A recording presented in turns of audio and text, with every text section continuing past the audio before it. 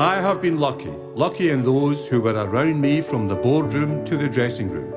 In times of stress, their unstinted support, unbroken devotion to our club and calmness in adversity eased the task of making Rangers Football Club the premier club in this country. To be a Ranger is to sense the sacred trust of upholding all that such a name means in this shrine of football. They must be true in their conception of what the Ibrox tradition seeks from them. No true Ranger has ever failed in the tradition set him. Our very success, gained you will agree by skill, will draw more people than ever to see it, and that will benefit many more clubs than Rangers. Let the others come after us. We welcome the chase. It is healthy for us.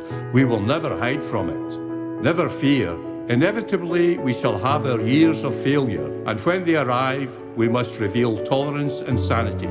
No matter the days of anxiety that come our way, we shall emerge stronger because of the trials to be overcome. That has been the philosophy of the Rangers since the days of the gallant pioneers.